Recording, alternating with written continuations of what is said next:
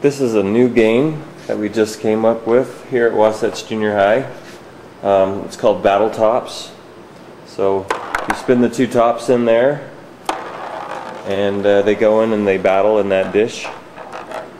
Kind of a simple game, but it shows a lot of really cool materials and techniques to make things. So I'm going to take you through the process of how we came up with it and the way that we make it here. The idea started out on paper with just drawings. We had to look at all the machines that we were going to use and the sizes of the tops, and kind of designed everything from there. We made it as big as we could. We took our idea to the art teacher, and the art teacher was able to make out of clay this mold that we used to create the first battle top arena. As you can see, clay is probably not the best medium to use, because the very first one that we made cracked the clay and made it so we could no longer use it. But with that one piece of plastic, we were able to create a new mold out of polyurethane resin. Just poured it in there and it hardened and created a new one. I'll show you that later. But this is how we started out with the whole concept.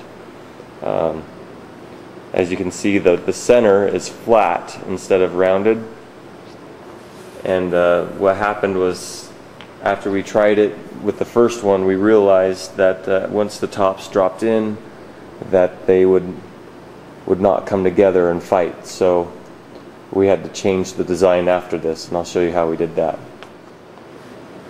Okay, this is the polyurethane one. In order to fix the problem in the middle, we filled it with Bondo and then sanded it down so it would be the proper shape.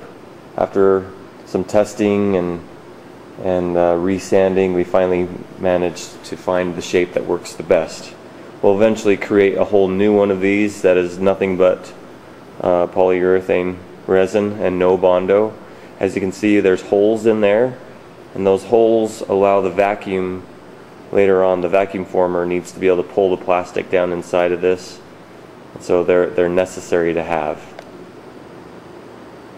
In order to create the battle top arena, we need to take a sheet of plastic like this, then heat it up, and then we will vacuum form it over the mold, and we'll come out with this. Actually, it will look more square like this. You see here we had a student put some chainmail down and a tape roll here, and that actually can serve as a little staging area to put the tops while they're not doing anything. There's multiple colors available. There's the yellow, the black, and if you want to pay a little extra, you can do clear plastic as well, which is kind of cool. Makes it look like the tops are like floating, so kind of cool. Okay, what we have here is a Nicholas Thermovac machine. It's really nifty because it's all contained in one nice little suitcase-like apparatus. You open it up, you have your plug to plug everything in, and you just bring it down, and it is ready for action. Over on the right side we have the oven that heats up the plastic, and on this side we have the vacuum to operate it. You have this hinge to move the plastic back and forth, one easy step, and then you have a switch right here to turn on and off the vacuum and the heat. So I'll show you the process of making the battle top arena. Okay, now that's all ready to go. We set up the machine by putting the mold in place. This is almost too big for the machine. I actually had to sand it down, so we lost all the detail that was put in there, and we plan on putting it back in there with a Dremel later. but I'd like to make the video now, so you're gonna get to see one without any detail on it, which will work just fine. You got to center it in the machine just right. Then we have the plastic, and this frame separates so that you put the plastic in there. I'll lift it up so it can slide in there. Center it in the frame and close it up. It locks in place like that. There's another one on the other side right here. And we flip it over. Right before we flip it over though, I flip the switch, which turns on the heating element. And if we wait for a little bit, you'd actually be able to see the heating element turn bright red, because it gets pretty hot. It's actually starting to get a little orange there. So I'll go ahead and plop it over. It'll take about a minute or so to heat it up. You'll notice that the plastic will start to warp slightly. I'll zoom in on here so you can watch it.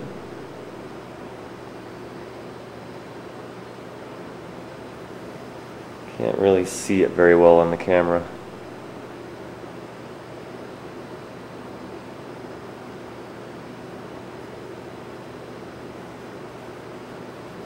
Right there you can kind of see the light reflecting on it a little bit different in some spots. That's the plastic warping slightly, but the camera doesn't really show it as well as you would be able to see it if you were actually here watching it. The plastic is starting to get soft. It's really hot, so you don't really want to touch it that much. You're waiting for it to droop down quite a bit. Don't let it touch the heating element, because the plastic will just spontaneously combust. It'll just ignite into flames and won't be a pretty picture. So I'll get it ready to show it forming. I'll focus more over here. So you can probably tell that it's actually dripping down. That's perfect. So I can bring it over and then hit the vacuum.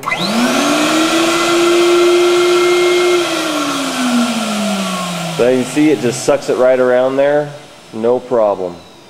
As soon as you turn on the vacuum, it automatically turns off the heating element, so it keeps it safe. Now all I have to do is open up the frame there and pull out your finished Battletop Arena, ready for action. Alright, this is the second machine that we'll be using. It's an injection mold machine. We have an air-powered piston up at the top. Down here is an oven. Plastic will go in there, and we have a mold down at the bottom. That's where we'll be making the tops.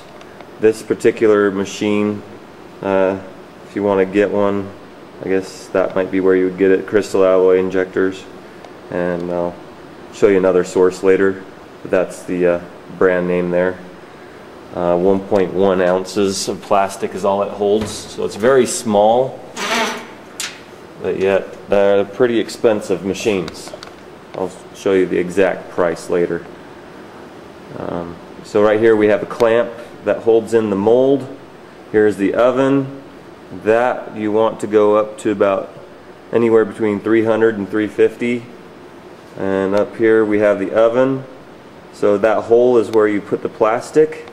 If this were a real manufacturing place, it would have a hopper that just puts the plastic in for you, but we have to do everything manually. And that's the piston. Here's the pressure. And you want the pressure to be around 38 psi when we actually plug it in. It's not plugged in right now, so that'll work out just right.